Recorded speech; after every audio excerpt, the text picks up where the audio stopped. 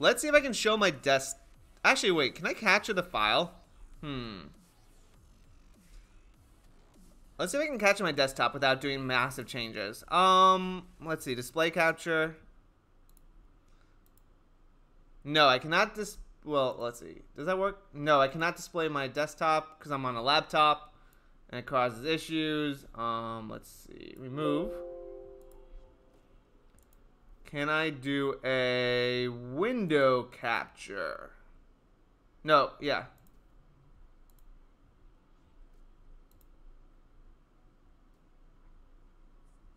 Let me get this thing up first and then I'll see if I can show it. So I want to go mods, disk, Steam library, Steam apps, common, BattleTech, open BattleTech please, mods, loot manager, where are you, where are you, LootMagnet, that's what I'm looking for, okay. So let's see, can I capture this, properties.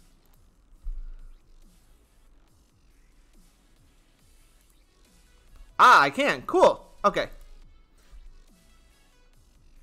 Okay, Ron Reagan. Here we go. This should be coming over. Alright, so you can see LootMagnet. You want to go to the mod JSON file. Then open it with Notepad. That's what I'm using. Alright, so when you get to the loot management folder file, you'll see the holdback faction value. It's at 60, 40, 20, 10, 5, 2.5, and 0, 0. Hey, coffee.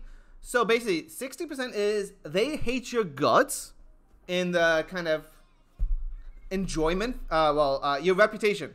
60 is they hate you, so 60% chance they will take any of your loot. Ouch. So I want to drop that down to 10%. So if they hate my guts, give it a second. It should show up at the... Oh, it opened up a different file. Okay, give me 1 second. Alright, so at Loot Manager, now we're at the Notepad. Okay.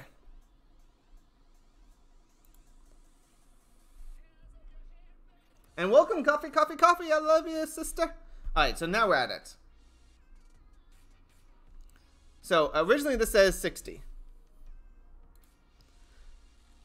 So we'll look at it as straight. So it says 60. As I said, if you're at the lowest value reputation, they will take 60% chance taking good loot away from you. So any of the combined loot, so the chassis, any of those salvages, anything like that, 60% chance they will take it from you. That's pretty high. Thanks, Coffee. My St. Patrick's Day hat. It is high. It is. I don't. Being very low support, I don't mind that being that high. But it is still annoying. So we're going to take it down to 10%.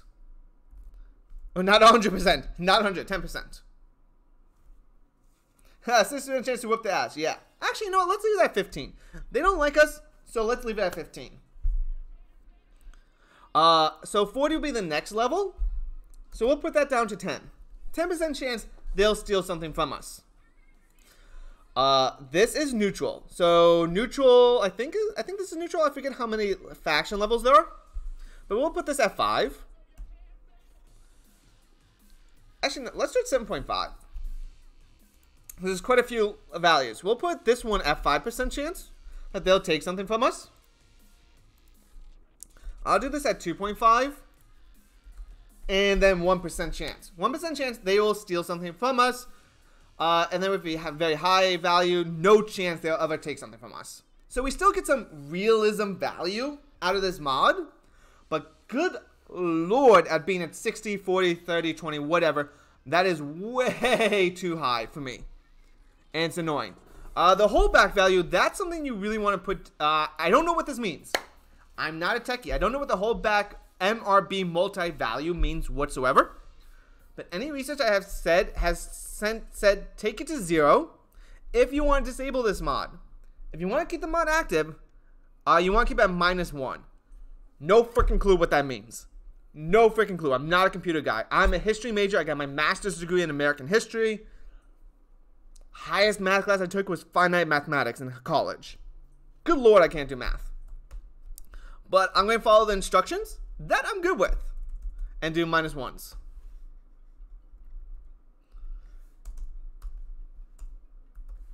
And hopefully I don't screw anything over.